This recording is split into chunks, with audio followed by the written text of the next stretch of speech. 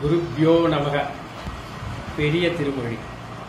குலம் தரும் செல்வம் தந்திடும் அடியார் படு துயராயினையெல்லாம் நிலந்தரச் செய்யும் நீல் விசும்பருளும் அருளொடுக்க நிலமளிக்கும் வளம் தரும் மற்றும் தந்திடும் பெற்றதாயினும் ஆயின செய்யும் நலம் தரும் சொல்லை நான் கண்டு கொண்டேன். நாராயணாயனும் நாமம். திருமங்கையாழ்வார். ஆன்மீக அன்பர்களே, பண்டரிபுரம் பூலோக வைகுண்டம் என்று சொல்லப்படும் ஊர்.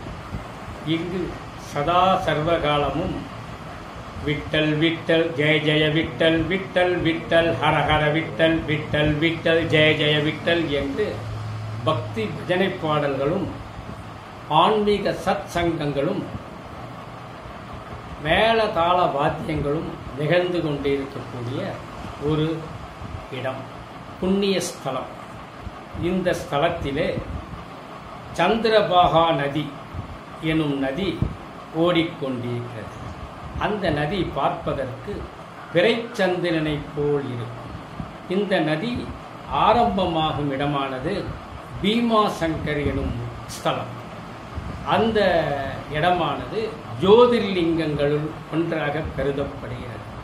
இவ்வளவு சிறப்புமிக்க பண்டரிபுரத்தை காண வேண்டும் என்று அன்பர் ஒருவர், அதாவது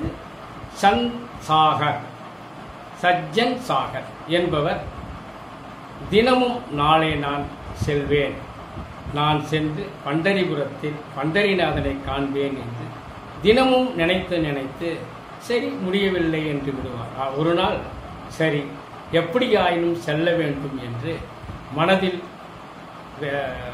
உறுதி பூண்டு புறப்பட்டார். போகும்படி காட்டு வழியை கடந்து ஒரு இடத்திற்கு செல்லும் போது சற்று அசதி ஏற்பட ஒரு வீட்டின் திண்ணையில் தங்கினார். நள்ளிரவு நேரம். அந்த நேரத்தில் வீட்டிலிருந்து ஒரு பெண்மணி வந்தார். நீங்கள் யார், ஏன் இங்கே உட்கார்ந்திருக்கிறீர்கள் என்று கேட்க, அம்மா, நான் ஒரு யாத்திரிகன், பண்டரிபுரத்திற்கு சென்று பண்டரிநாதனை காண அவா கொண்டு செல்கிறேன் என்றார்.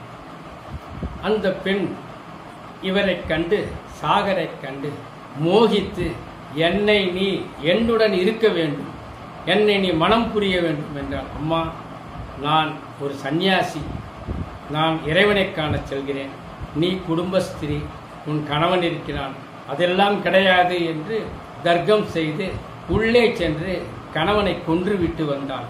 என் கணவனை நான் கொன்றுவிட்டேன், இப்பொழுது என்னை நீ திருமணம் செய்து கொள் என்றார். ஐயோ, இது என்ன பாவம் என்று கூறி அத்தன்சாக வேகமாக ஓடினார். இவள் அவரை துரத்தி கொண்டு ஓட மக்கள் கூடிவிட்டார்கள். உடனே அவள், இவன் என் கணவனை கொன்று என்னை அடைய முயற்சிக்கிறான் என்று கூற ஊர் மக்கள் அரசனிடம் பிராது கொடுத்தார்கள். அரசன் இவரை கூப்பிட்டான். நீ இவ்வாறு செய்தாயா? நான் என்ன செய்தேன் என்று சொல் என்றார். எதற்கு கேட்டாலும் எதை கேட்டாலும் சஜ்ஜன் சார்கள் விட்டல் விட்டல் விட்டல் விட்டல் என்று ஒரே வார்த்தையை திருப்பி திருப்பி சொல்ல, இவன் மனநலம் பாதிக்கப்பட்டவன் போல் இருக்கிறான், இவன் 2 கைகளையும் வெட்டிவிடுங்கள் என்று அரசன் கூற 2 கைகள் வெட்டப்பட்டு சஜ்ஜன் சாகர் நேராக பண்டரிநாதனை காண பண்டரிபுரம் சென்று கொண்டிருந்தான். பண்டரிபுரம் நுழையும் வாயிலில் சற்று இளைப்பாற இருக்கும் போது அங்கே பூரண கும்ப மரியாதையுடன் குருக்கள் மற்ற ஏனைய தர்மகர்த்தாக்கள் அவரை அழைத்து சென்றார். ஐயோ, நீங்கள் என்னை தவறாக நினைத்துக் கொள்கிறீர்கள், நான் பக்கத்து ஊர் அரசனால் தண்டிக்கப்பட்டவன். இல்லை இல்லை, உங்களை அழைத்து வருமாறு பூர்ண கும்ப மரியாதையுடன் அழைத்து வருமாறு பண்டரிநாதன் எங்கள் அனைவர் கனவிலும் சொன்னார். ஆகவே நீங்கள் பண்டரிநாதனை நேரே கண்டு தரிசிக்க உங்களை அழைத்துச் செல்கிறோம் என்றார். சஜ்ஜன் சாகருக்கு கண்ணில் ஜலம் கொட்டி நேராக உள்ளே சென்று பண்டரிநாதனை நன்றாக வணங்கி எல்லா மரியாதையும் பெற்றுக்கொண்டு வெளியே வந்தார். வெளியே வரும்போது, பண்டரிநாதா, நீ செய்வது சரியா? ஒரு தவறும் செய்யாத எனது 2 கைகளை அவர்கள் வெட்டினார்கள். அப்பொழுது நீ வந்து சாட்சி சொல்லி என்னை காப்பாற்றியிருக்கலாமே. நான் உன்னை பார்ப்பதற்கு கியூவில் வந்தாது பார்த்திருப்பேனே.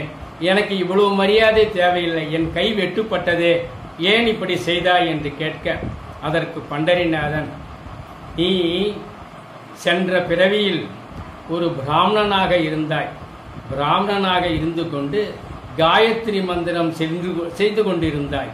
அப்பொழுது அந்த வழியாக பசு ஒன்று வந்தது.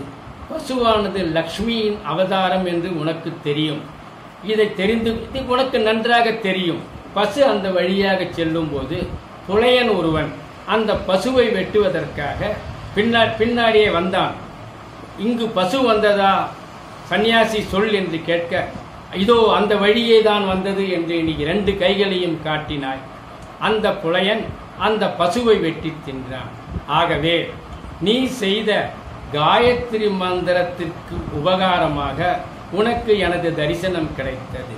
நீ 2 கைகளையும் நீட்டி அந்த புலையனிடம் வழி காண்பித்தாய். பசு அங்கு இருக்கிறது என்று சொன்னாய். அதற்கு சென்ற ஜென்மத்திலே நீ பிராமணனாக இருந்து இவ்வாறு பசு சென்றது என்று 2 கைகளை காண்பித்ததால் உனது கை வெட்டப்பட்டது. புலையன் வெட்டினானே, அவன் அந்த பசுவாக மாறினான். அந்த பசுவானது அந்த வீட்டின் எஜமானியாக மாறியது. ஆகவே அவ்வினைக்கு இவ்வினை என்று பண்டரிநாதன் சொன்னவுடன், ஐயோ நான் தவறு செய்து விட்டேனே, தவறு செய்து விட்டாய், இப்பொழுது உனது கையை மறுபடியும் நான் ஒன்று சேர்க்கிறேன் என்று கூறி 2 கையையும் சேர்த்து விட்டார். ஆகவே எந்த சூழலிலும் பசுவிற்கு குந்தகம் விளைவிக்கக்கூடாது. நாராயணனை எப்படி நாம் வணங்குகிறோமோ பசுவை அவ்வாறு வணங்க வேண்டும். குருப்யோ நமக.